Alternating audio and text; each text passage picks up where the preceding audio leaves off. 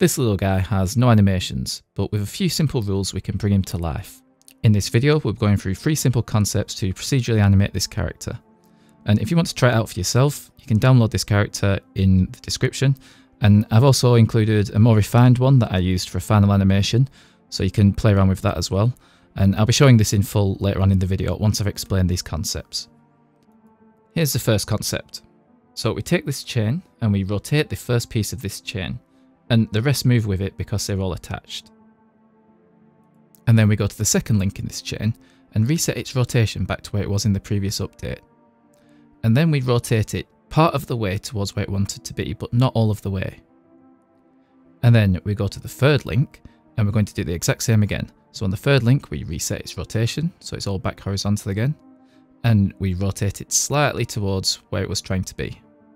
And this all happens within one frame, but if we continually repeat this process over time, what we get is a propagation of this rotation change.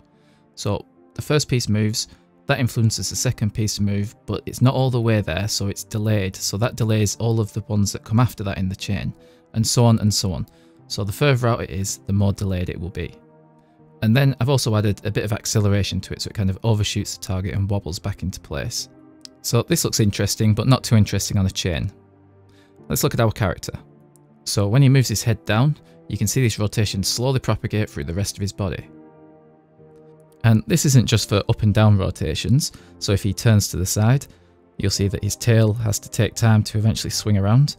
And it's also for twisting or any combination of rotations, it will propagate through the rest of the body. So from this one rule alone, we've got some interesting movements, but let's try and make the legs a bit more interesting. So we'll take one of the legs and we'll just draw a line straight out in front, and then we'll spin this line around. And we'll use that endpoint as the target for where that foot is trying to reach using a simple IK solver.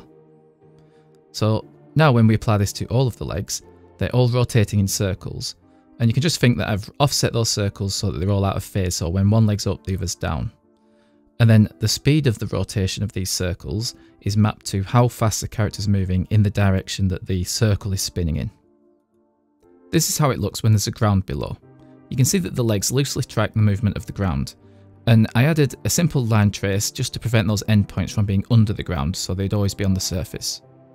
And if he moves away from the ground, I just moved that circle that was rotating back and upwards so it looks kind of like he's swimming, and then transition it back to underneath the character if there is a ground detected. So all simple so far, but there's one more concept that I want to add in. So these front arms, I want them to move in some kind of interesting way, but mostly retain their position. And similar to the first concept that we covered where we delayed the rotation, we're going to delay the translation.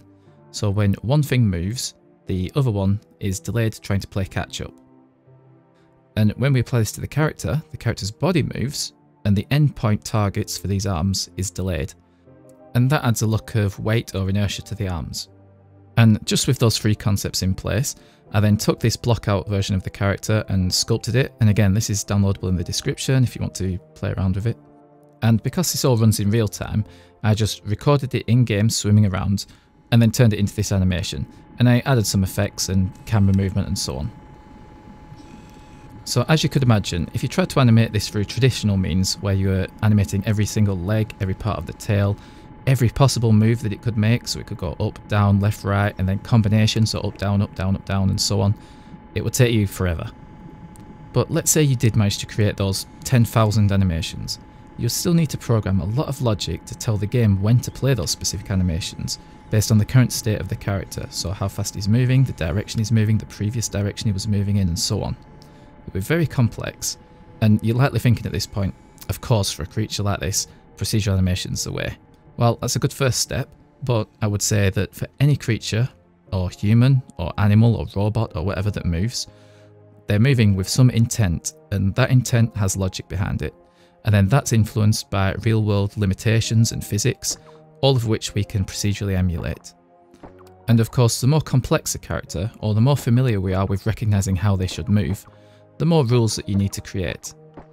But at least in theory, any movement that a human could make, or any stylized movement that you might have for a character, could be created procedurally.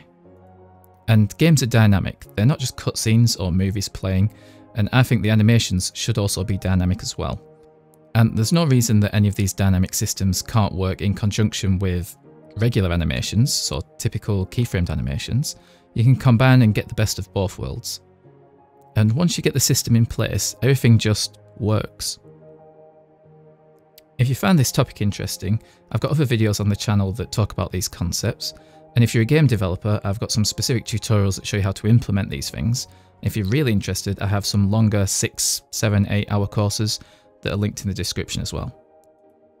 But if you just want to try things out for yourself, just download the character in the description, put it into any engine of your choice or animation software, and just see what you can create.